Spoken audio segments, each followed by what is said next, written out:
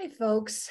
We are very happy to have you all here to begin the SPEAR Discovery Seminar today. I would like to introduce you to the SPEAR Deputy Director, Cindy Breer.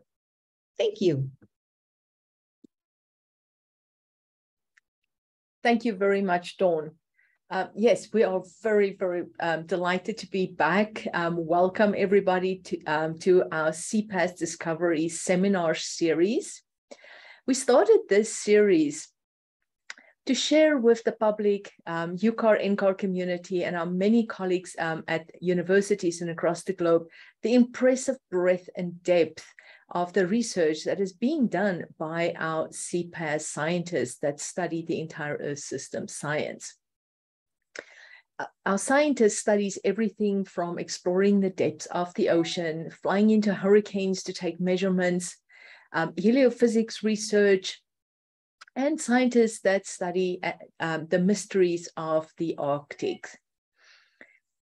I do want to orientate you. You will see on your screen that there will be a Slido for your questions that you can pose during the seminar. We are going to hold all the questions for the seminar till after the seminar is concluded, and then it will post it on the screen. So please use the Slido during the talk to post your questions for Liwei. So with that, it is my sincere pleasure to introduce today's speaker, Dr. Liwei Jia, who is a UCAR.CPAESS project scientist with the NOAA Geophysical Fluid Dynamics Lab, GFDL. Liwei received her PhD in climate dynamics from the George Mason University, and her research interests include climate predictability and predictions on seasonal to decadal timescales. She's also interested in climate extremes, climate change detection, and attribution. The skillful prediction of temperature extremes on seasonal scales is really beneficial for a number of sectors. And a recent study has shown that the frequency of the North American summertime hot days and wintertime cold days can skillfully be predicted a couple of months in advance with the newly developed GFDL Seamless System for Prediction and Earth System Research, or SPEAR, Seasonal Forecasting System. Liwei will today delve into this subject a little bit more, and she'll speak on seasonal prediction of temperature extremes in the GFDL seasonal forecast system. So please join me in welcoming Liwei. Liwei, thank you very much. I'm looking forward to your talk. Thank you, Cindy, for the introduction. Actually, it's my great honor to give a seminar today at UCAR.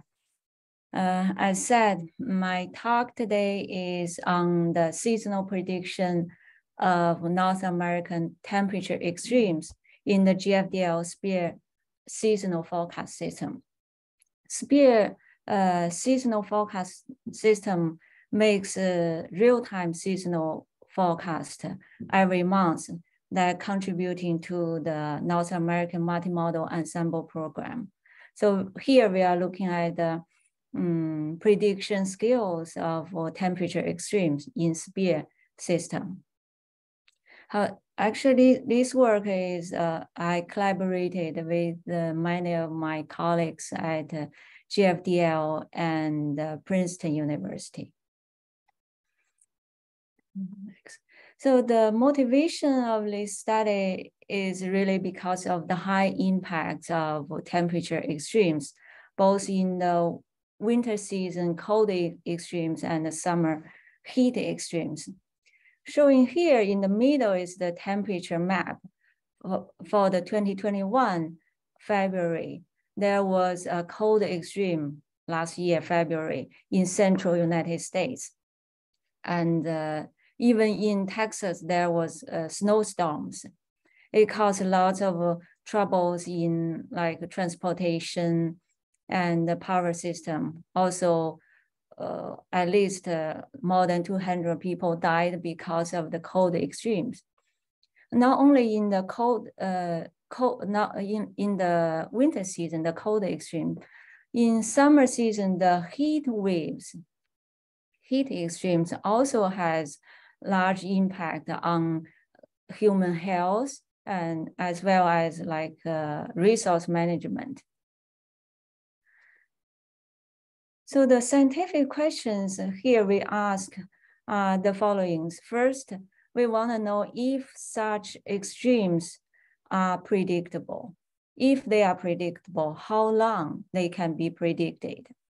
Another important question is, what are the predictability sources of temperature extremes, both in summer and winter seasons?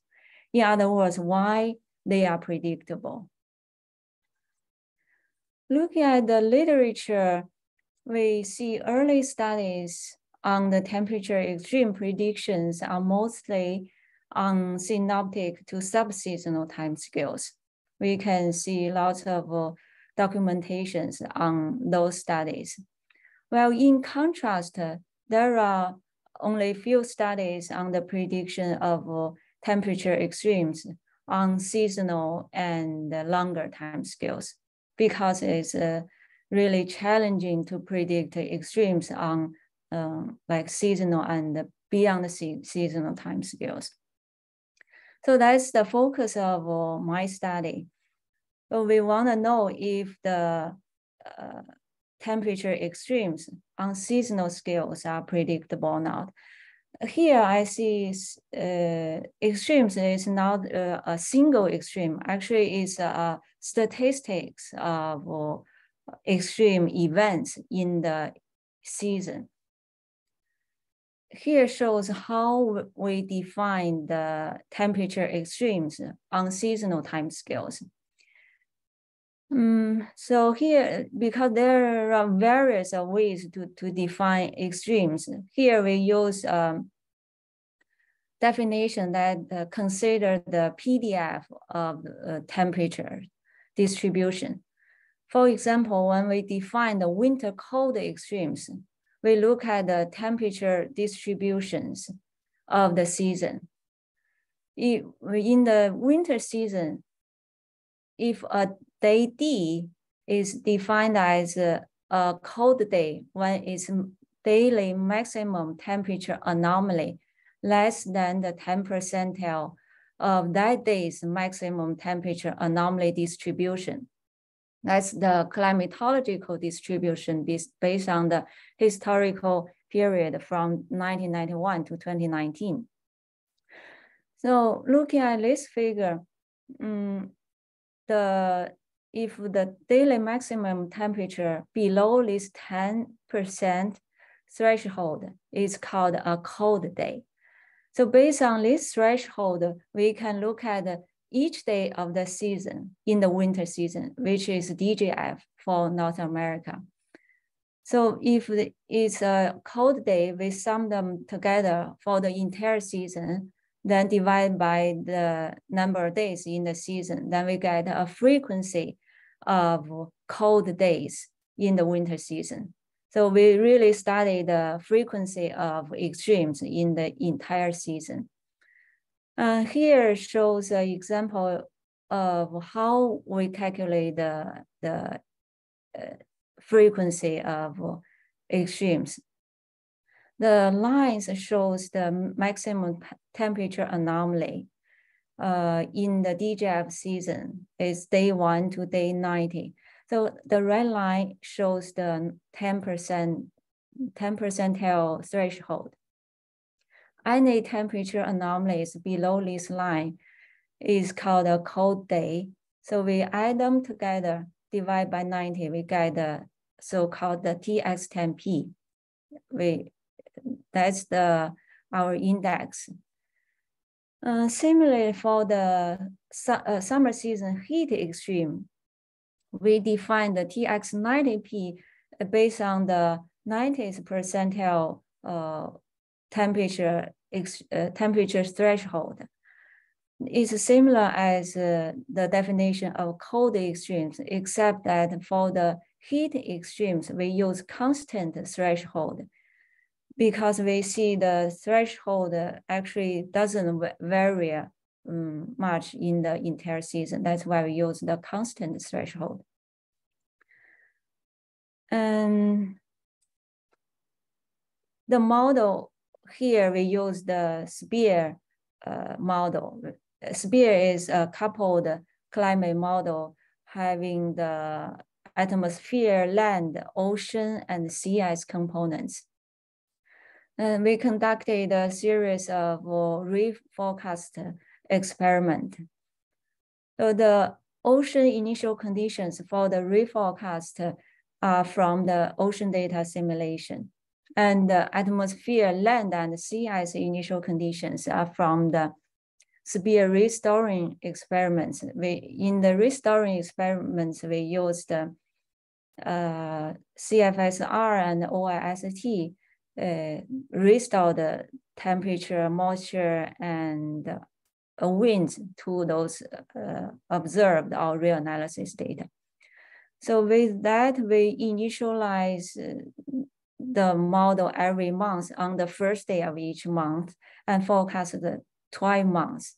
And for each initial conditions, we have 15 ensemble members. And these experiments are done from 1992 to 2019. We look at this 28 years of period of data in this study. The verification data we used are mostly from ERA5, including SST, geopotential height, soil moisture, temperature, etc. And we also used a couple of observed climate indices, including Nino Fall Index, PDO, AM1, PNA. First, we look at the North American summer heat extremes.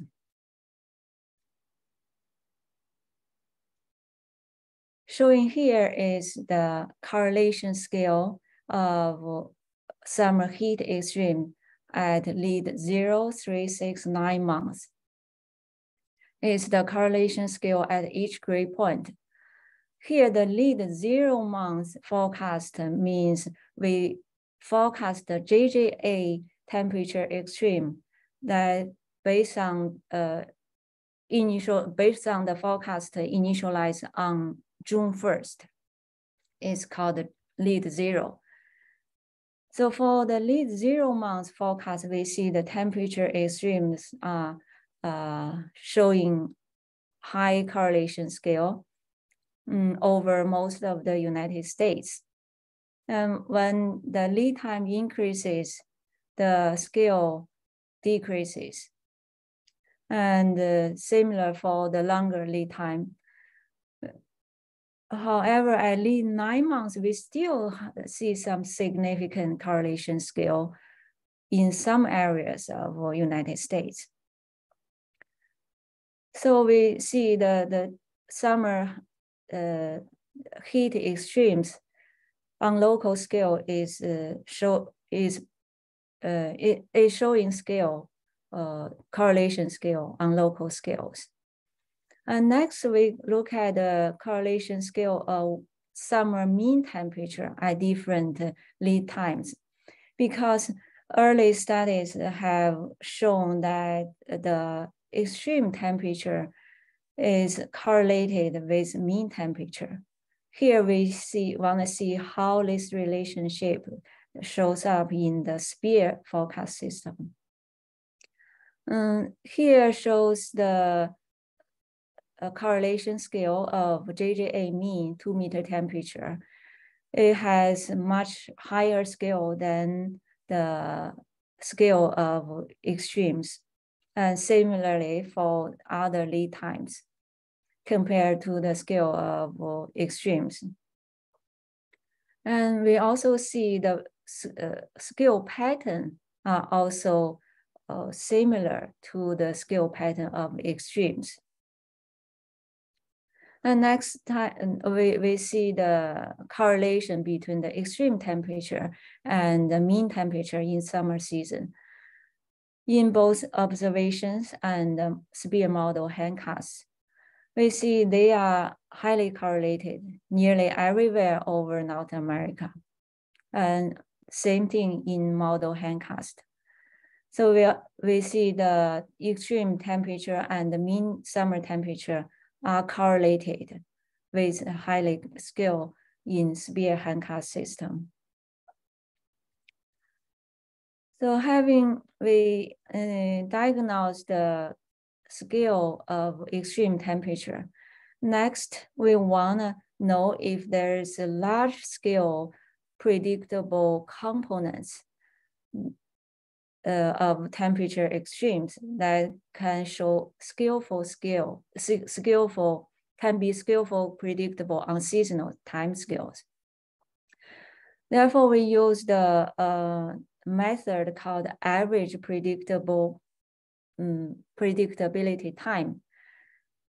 So this method can maximize predictability, which is defined as signal to total ratio that can diagnose predictable components. It's similar like the EOF analysis, but instead of maximizing variance, here the APT analysis maximizing predictability because we want to know the predictability of extremes.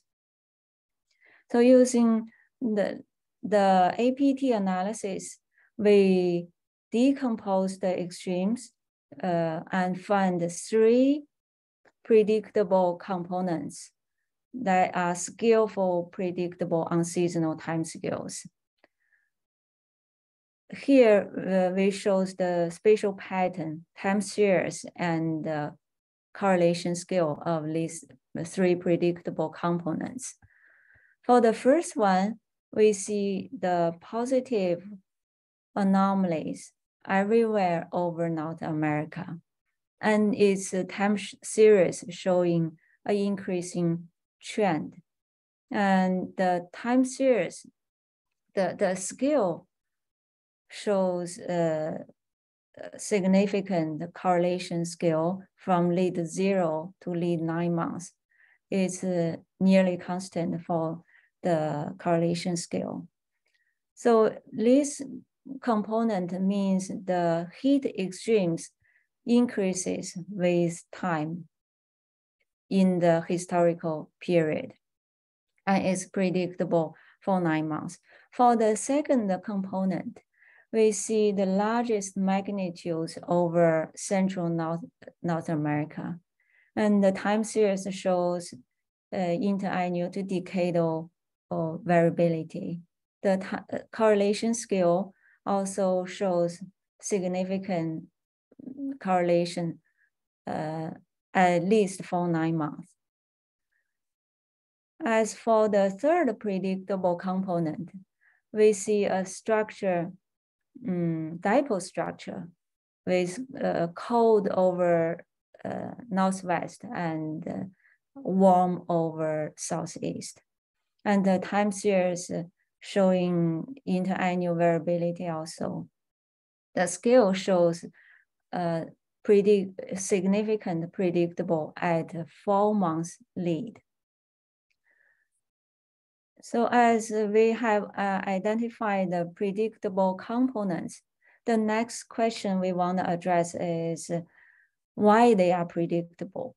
So what provides the prediction skill for these components? We look at for each component separately. For the first one, because we see the time series increases with time, and it shows positive everywhere in the North America, we suspect it's related to climate change. That's why we calculate the externally forced component of temperature extremes in summer season from the SPEAR historical simulation. This is the pattern we diagnosed from signal to noise maximizing EOF analysis. The pattern also shows positive over the entire United States and Canada, North America. And the time series of this pattern, the red line here, shows increasing trend. and is corresponding to the time series of the first predictable component, as shown in the black line and the blue line. So we conclude that the first predictable component is mostly the response to external forcing. Then we look at the second and the third predictable component in both the observations and the model handcast.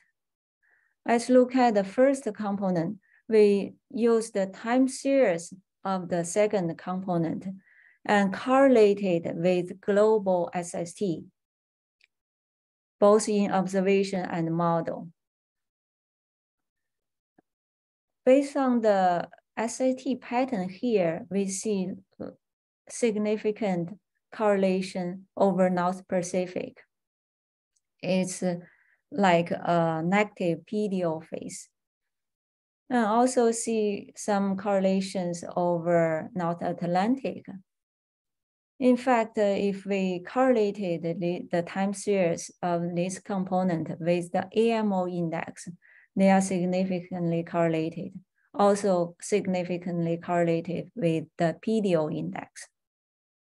We think they are related to PDO and AMO. In the model handcast, we see similar structure in North Pacific Ocean and a little bit over North Atlantic. It's not as significant as in the observations. And for the third component, we also correlated with global SAT. Here shows the largest correlation over tropical Pacific. It's like a La Nina-like pattern. Also show the La Nina-like pattern in the model handcast. Therefore, we think the third predictable component is ANSO related. Because we know the SSTs are much more predictable than atmospheric variables, we think the high prediction skill of SSTs in the ocean provides prediction skill of temperature extremes over the North American continent. Here, I just show you an example of how predictable the SSTs in SPEAR handcast system.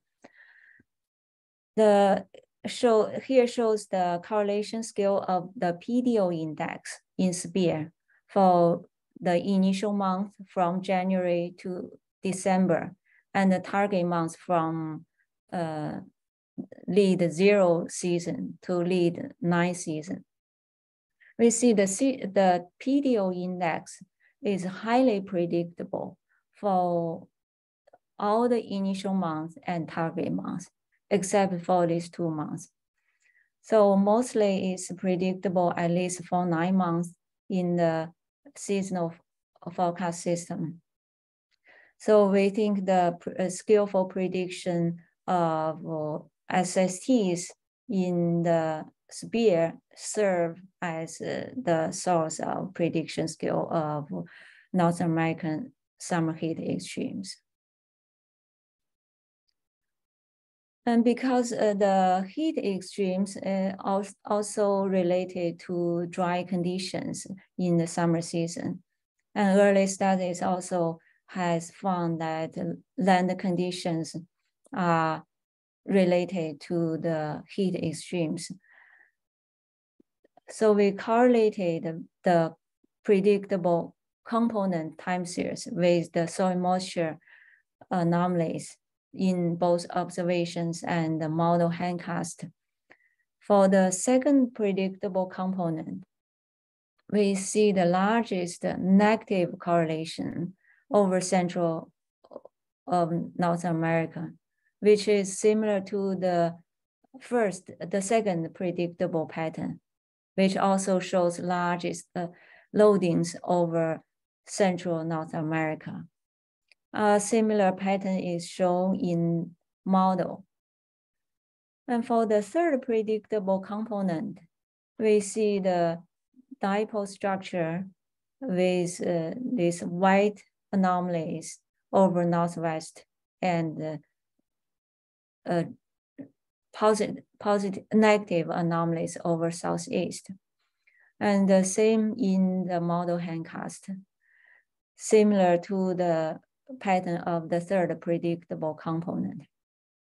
So from these results, we think the land conditions, in other words, the land atmosphere feedbacks, also contribute to the prediction scale of summer heat extremes in North America.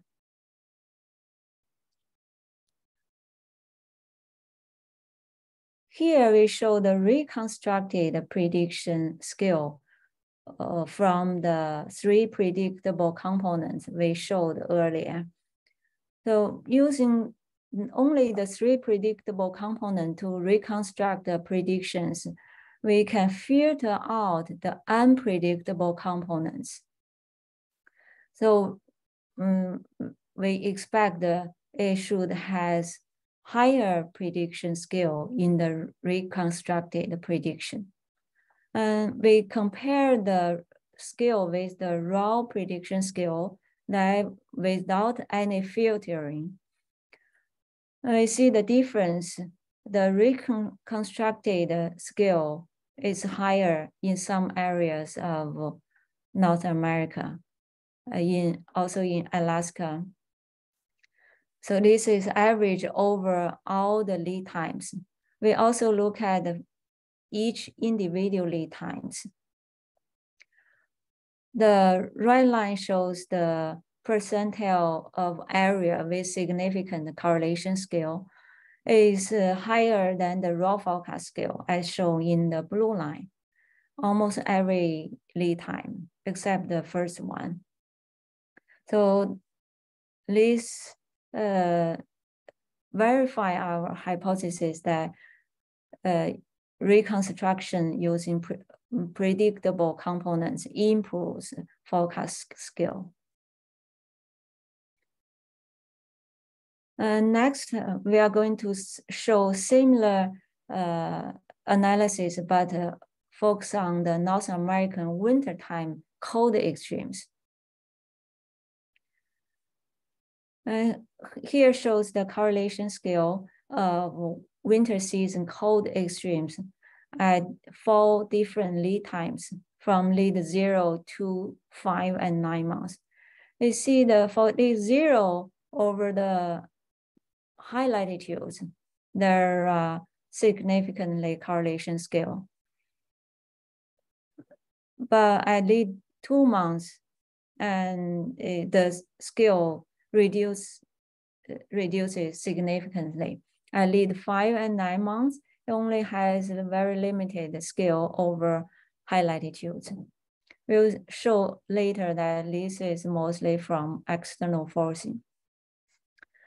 Anyway, the winter extreme is not as predictable as heat extreme, but it does show some prediction scale at some areas. Also, we show the scale of cold extremes that's related to the mean temperature extremes, mean temperature scale. On the x-axis shows the scale of 2 meter temperature, and the y-axis shows the scale of extreme temperature. If the values below this diagonal line is explained as the mean temperature scale is higher than the extreme temperature scale. So we see the center is below the diagonal line. So the mean temperature scale is higher than the extreme temperature scale. And we see they are highly correlated with the correlation coefficient of 0.72. Therefore, the mean temperature scale and the extreme temperature scale in winter season are also highly correlated. Similarly, for the cold extremes, we diagnosed 3 predictable modes that shows skillful scale on seasonal timescales. The first one shows negative anomalies over most of North America. And the time series showing an upward trend, which means the cold extremes decreases with time in this period. And the correlation scale shows significantly for 9 months. The second component shows this positive anomaly over the southern United States and Mexico, and negative anomaly over northwestern of North America. And the scale shows it's predictable for 2 months. And for the third predictable component, the largest magnitudes are in mid to high latitudes. Here, it shows large positive anomalies, and is only predictable at least 0 months, which means the DJF winter cold extreme is predictable on December 1st, at least 0.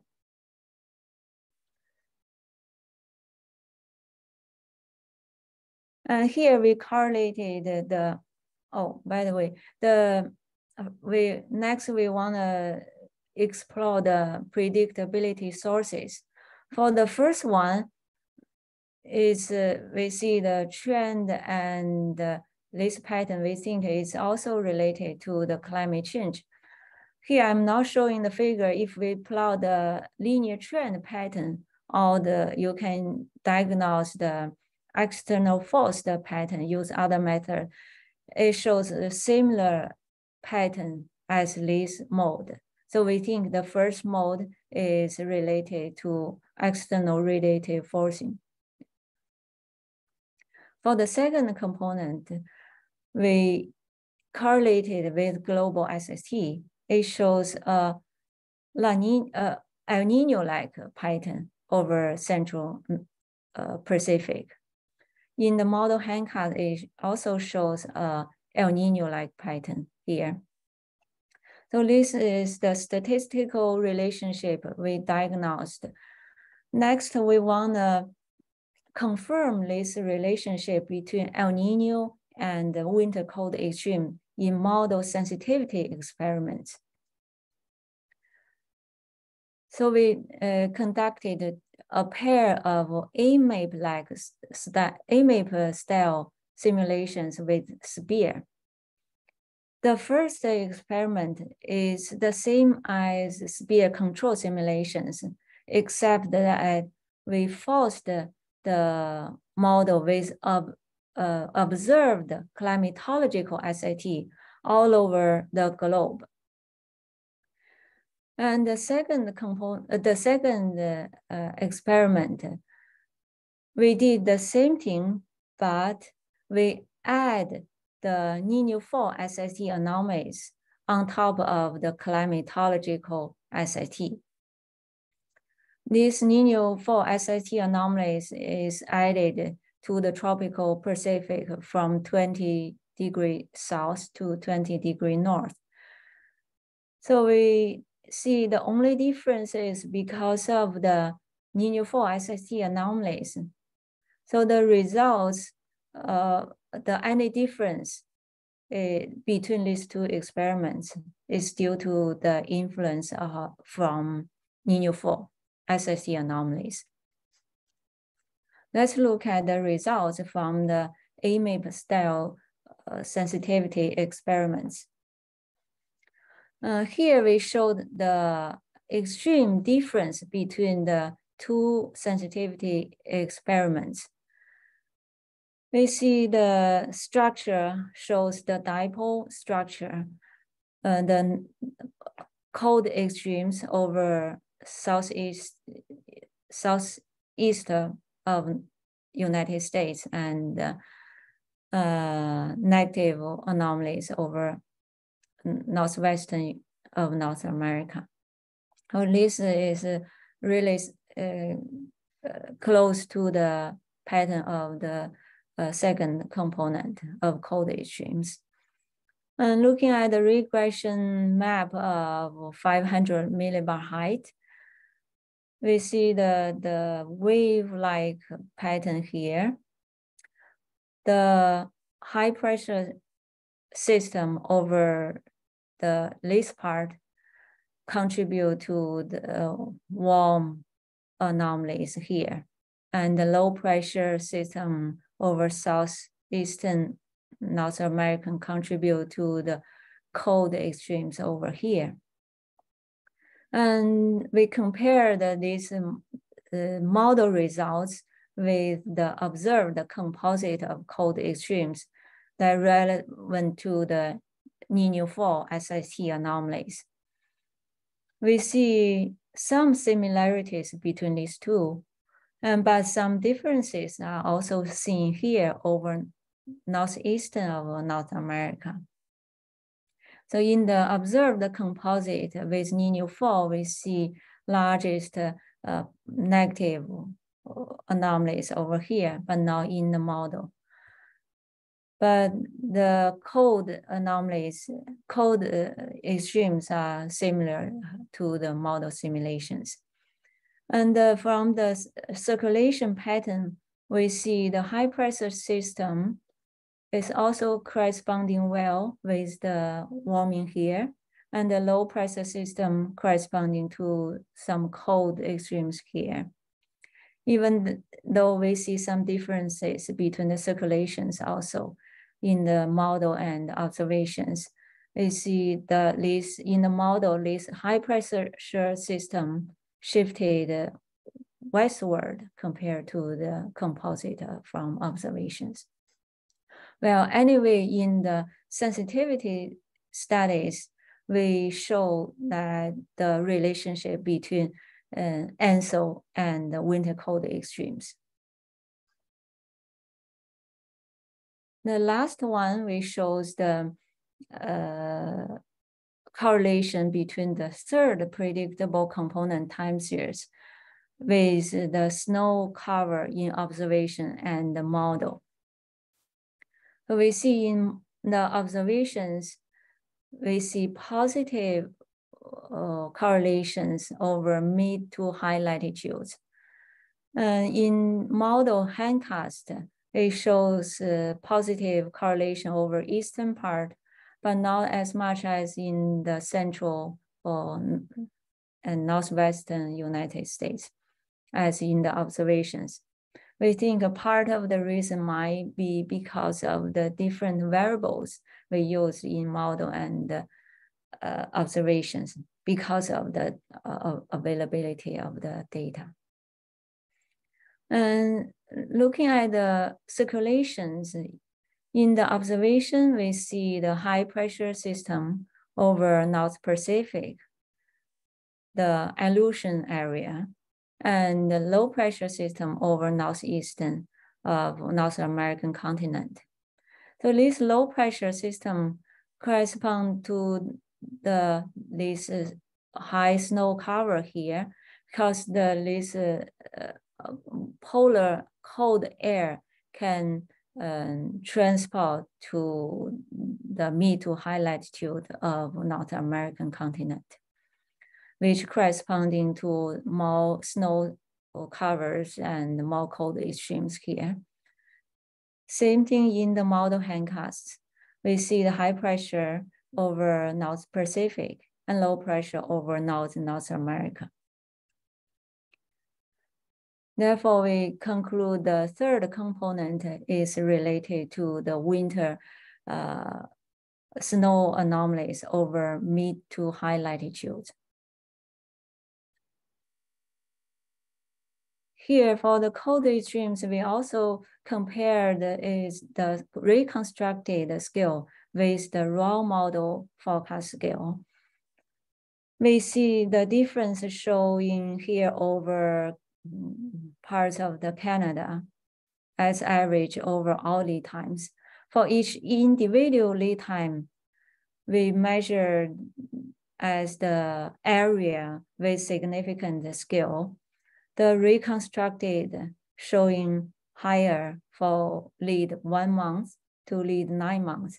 For lead 0, we know that the initial conditions dominate. That's why the reconstructed is not as skillful as the raw prediction skill.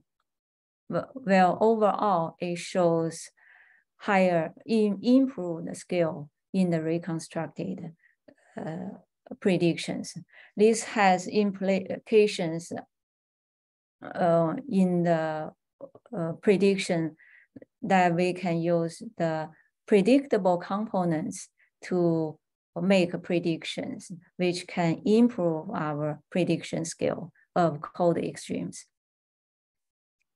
Here is the summary that in this study, we identified 3 predictable components of summer heat extremes and winter cold extremes.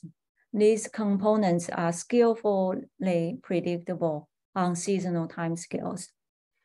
And for the summer heat extremes, the external forcing and the SST anomalies over North Pacific and Central Pacific and AMO and soil moisture, the predictability sources.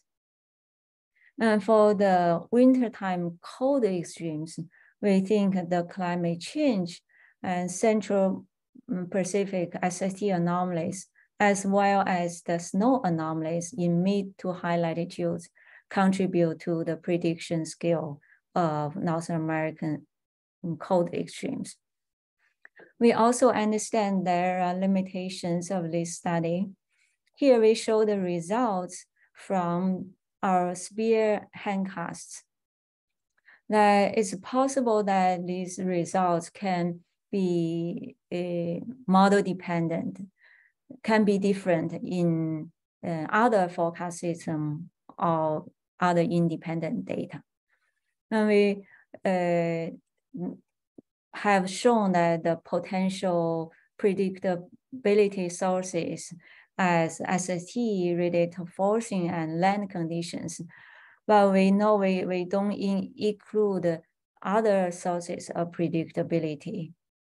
So in other words, other variability or such as stratosphere or other variability can also contribute to the prediction skill of extremes. With that, so I thank you very much for your attention and thank you for your time. Thank you very much, Dr. Jia. These are really exciting improvements in seasonal predictions. That was really great information. We truly appreciate you sharing it with us. Now, as everyone could see, this is a question and answer portion of today's seminar. If you have any kind of a question that you would like to ask, please do so now. And while you guys are thinking of some questions, I would just like to invite you all to attend our next seminar on Wednesday, November 23rd, with Dr. Wenho Dong, CPAESS project scientist at NOAA's Geophysical Fluid Dynamics Laboratory. He will be speaking on simulation of United States mesoscale convective systems using GFDL's new high-resolution general circulation model. And it looks like we do have a question. Please add more. So Liwei, are there any other data, variables, or observations that you would like to include in this model to further enhance prediction? Actually, this is a good question. As we said in the last slide, that there's limitations of this study. So there could be other predictability sources that can provide the prediction skill that we haven't seen or haven't found in the SPEAR forecast system. Some of the reason might be because of the model's ability to represent the relationship between the predictability source and extremes. And there might be other reasons that like models fidelity, like systematic errors. There are some limitations here, so we could explore more that how we can improve the prediction of extremes, for either from improve model or improve our understanding of the predictability source. Thanks very much, Liwei. Folks, if you have any questions at all, please do enter them. Liwei, is there anything that you would like to add to your presentation? You know, for somebody like myself who is not a climate modeler, I'm always curious about like how this translates into how it can affect a regular person. So to me, what I'm understanding is that seasonal prediction is so far out that this model has really improved things. So we can really get a good idea of what's coming down the road in terms of it. And I could see how this would be critically important for, say, farmers. Do you have any thoughts on that? Yeah, actually, one of the motivation of this study on seasonal extreme prediction is because it's so much important for multiple sectors, including like agriculture or resource management, and also important for decision makers because of time scale. So that's why we focus on the seasonal scale. Yeah, one of the implication we want to emphasize is that we, by knowing the most predictable modes of the extremes, we can improve our predictions. It can be think as a post-process of our raw seasonal handcast. Then we make a further step to make improved forecast that can be beneficial for multiple sectors. Excellent. Thank you so much. I really appreciate your time, and thank you to everyone for coming to the UCAR.CPAESS Discovery Seminar. And I'd like to remind you all that you can go to our website and find out about future talks at cpaess.ucar.edu. And you will also be able to find a link to this talk shortly on that website once it's uploaded to YouTube. Liwei, our sincere thanks to you for sharing this important research with us.